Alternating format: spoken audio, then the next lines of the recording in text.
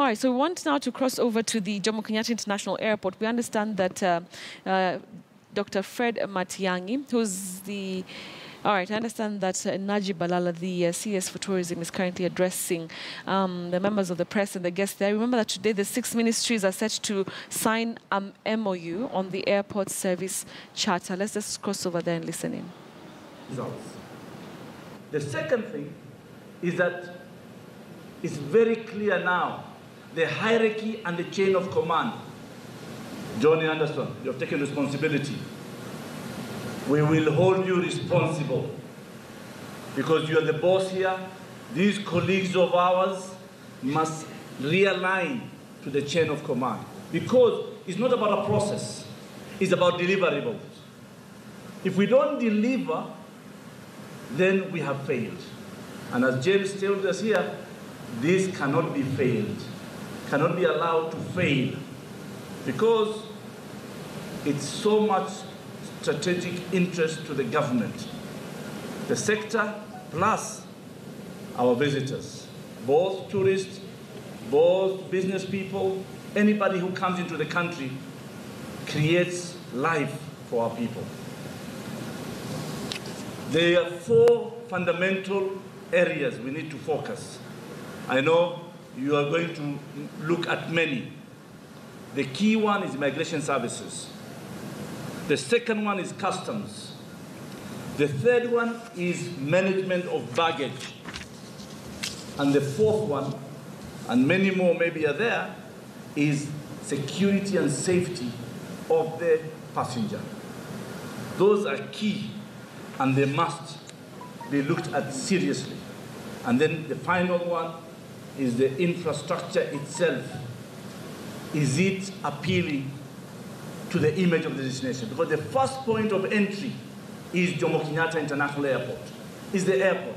If we don't do it right, then what happens behind the airport might be very messy. My final point, we have developed under Utalii College a customer relations and a customer care curriculum. It's finalized. We're going to hand it over to you and our colleagues in Utalii College.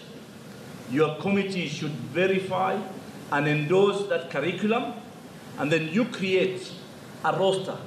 Every public servant at this airport must go through that training. By 1st of January, if nobody is certified to do that training and examined, he will not be allowed to work at this airport because he will be disqualified for that customer service. So, when a CEO, that is what we needed to be done. And if you fail in that customer service, the examiners will recommend you are not fit to be at the airport. You should be deployed to another place, but not at the face of Kenya. So mine is to thank my colleagues. This is a very important agenda of government, and we are committed, all of us, and we believe all of you here are able and capable, and we are not going to let the country down. So mine is to thank you, and I take the opportunity to again return the mic to James Macharia. Thank you very much, CS Balala. Now, 2 of the key stakeholders in this airport is police and immigration.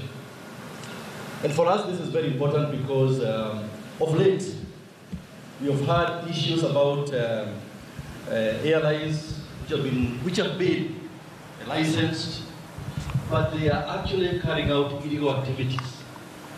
You've read for yourselves about issues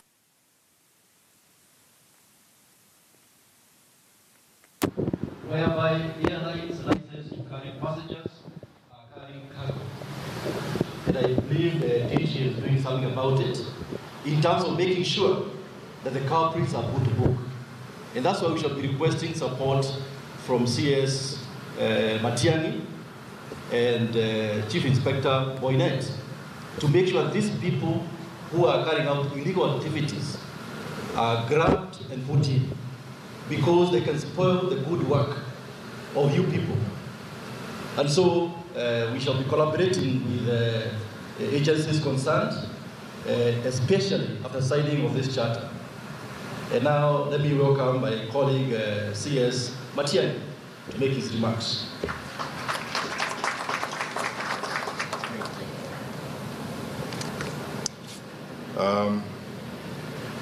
My brothers, CS James Macharia, Najib, and my brother Cleopa Mailu, and all of you are my fellow Kenyans and role players at various levels across the spectrum of responsibility.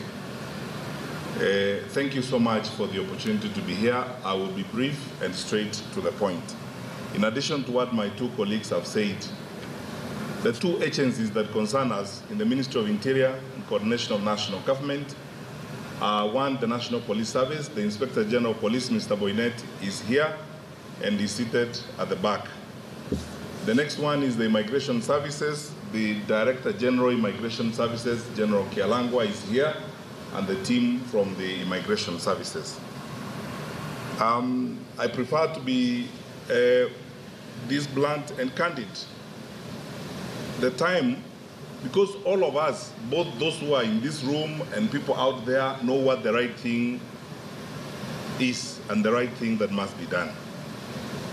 It is time for all of us to understand one thing. This airport is an important resource to our country. And we are not doing it for anyone, we are doing it for ourselves. This is our airport. This is our country. We want to serve our country. What happens here, the revenue that comes to our country as a result of the activities of this airport is revenue that comes to our country.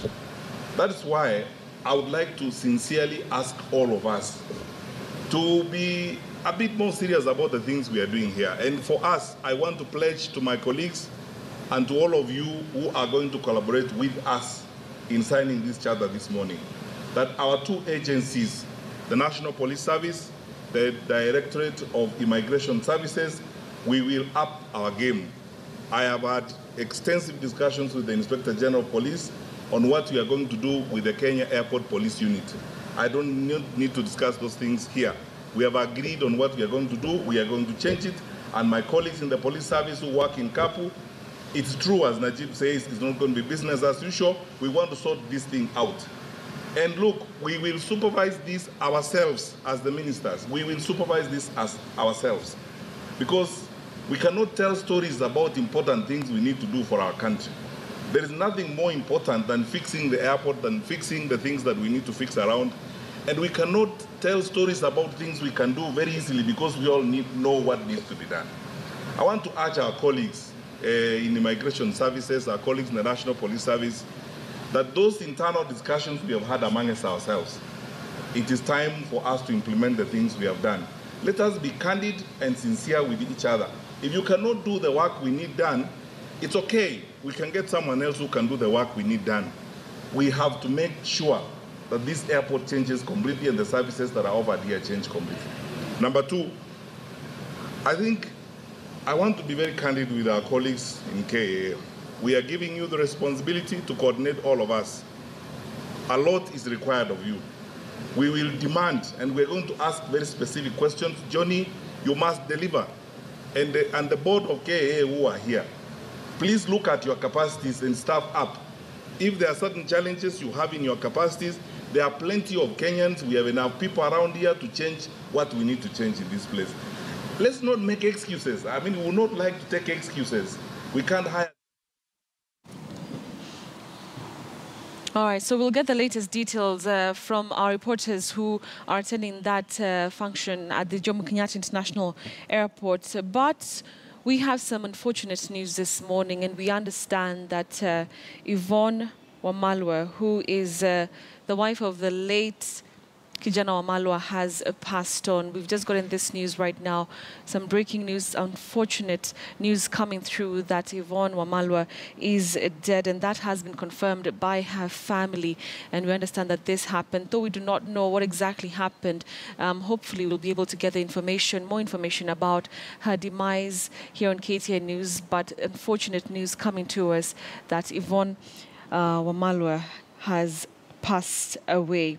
And of course, if you remember, Yvonne Wamalwa came to the limelight after the passing of the late Kijana Wamalwa, and that's the time that the country got to know much about her back in 2003, and she was his wife. And a really unfortunate news coming through that has been confirmed by her family, and we'll be getting the latest information for you here on KTN News. Remember that after the death of her husband, she was appointed as the Deputy Permanent Representative of Kenya to the United Nations Habitat Offices here in Nairobi. She held quite a number of diplomatic positions. That one was one of them, as the Deputy Permanent Representative of Kenya to the United Nations Habitat Offices here in Nairobi.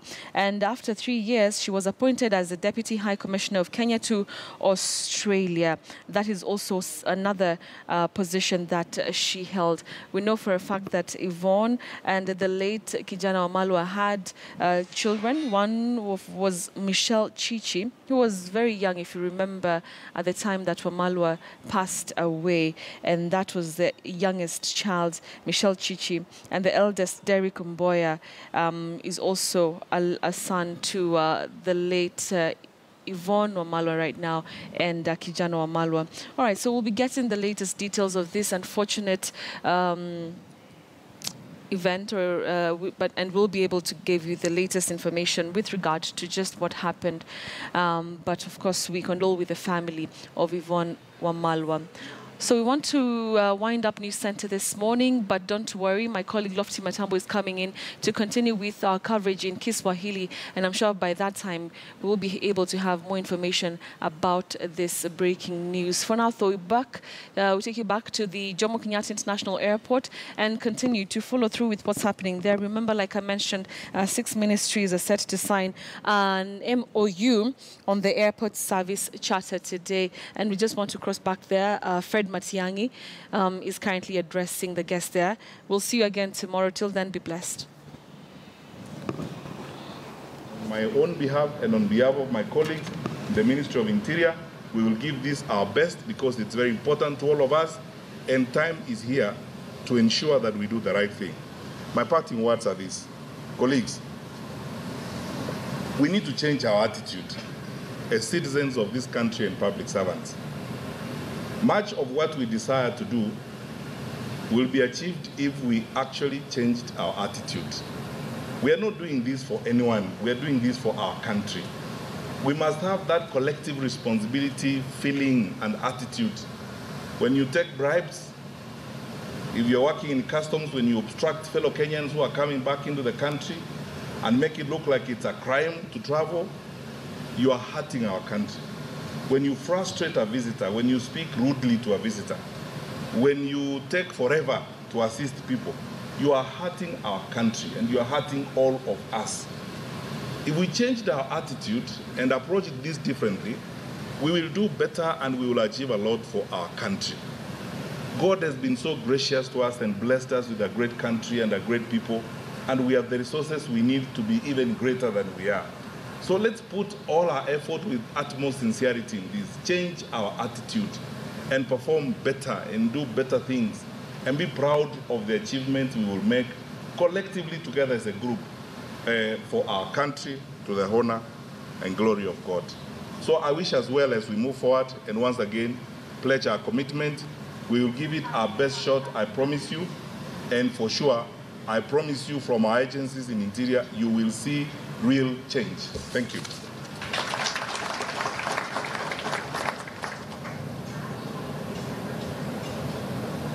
So I think we all had the commitments from my colleagues and everybody else, and so Johnny, it's over to you. Yeah. But let me also confirm, I've just been told by the DG, that issue about airlines operating illegal activities, 2 have been grounded this morning. That's what we want to hear, action. Whenever we commit to ourselves, we have to follow it up with action. And DG, I'm happy that that has happened. And whoever else is doing it, make sure action is taken without any delay and any mercy. Johnny, over to you. Thank you so much, CS. Thank you so much, CSS. Message clear. Crystal clear. For all of us here, this is about delivery, and we are all in it together. The airport authority, the regulator, the airlines, immigration, customs, we are all in this together. So the direction has been given, and it's now for us to deliver on those things. I would now like to invite the CSS to sign the Memorandum of Understanding. And if I may, I would like to invite CS Mashade first over here to sign the Memorandum of Understanding. CS, please. And we do it all together. Yes, we do all together.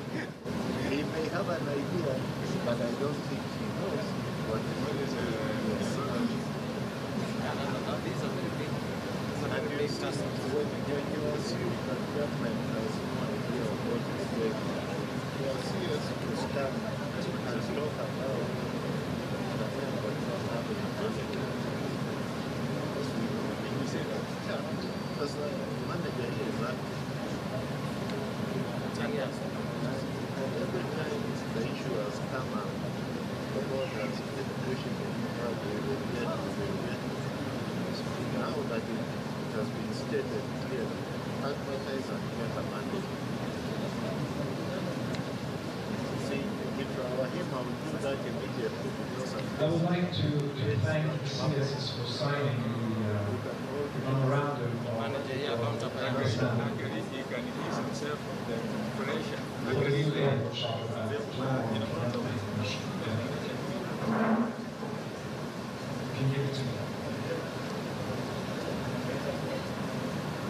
Anaongea na hichi kiti mbona chaanguka?